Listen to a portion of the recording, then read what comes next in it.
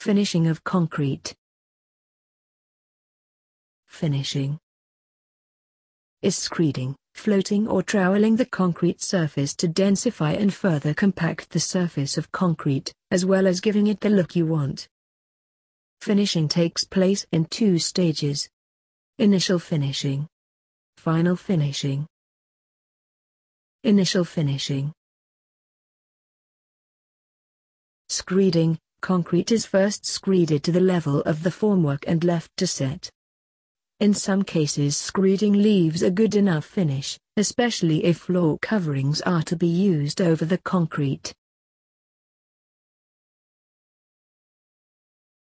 Bleed water. Water then appears on the surface of the concrete while finishing. Ensure bleed water has dried up. Mixing bleed water with the surface paste will weaken it, possibly resulting in a dusty surface.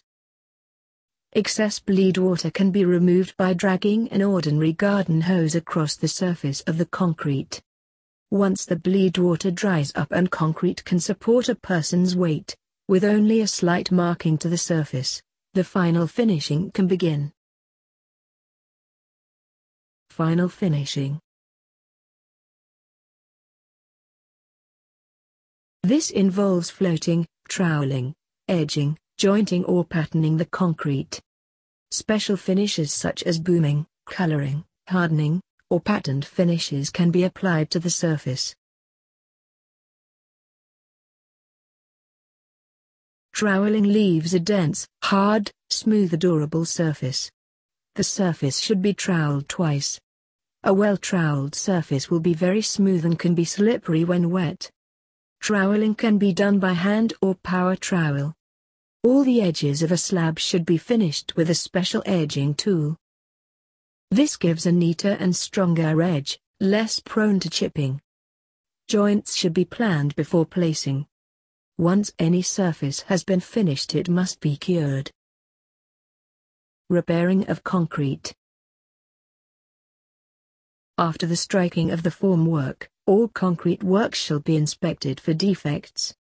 Areas of segregation, stone pockets and other damaged areas shall be chipped and all loose material removed with compressed air or washing.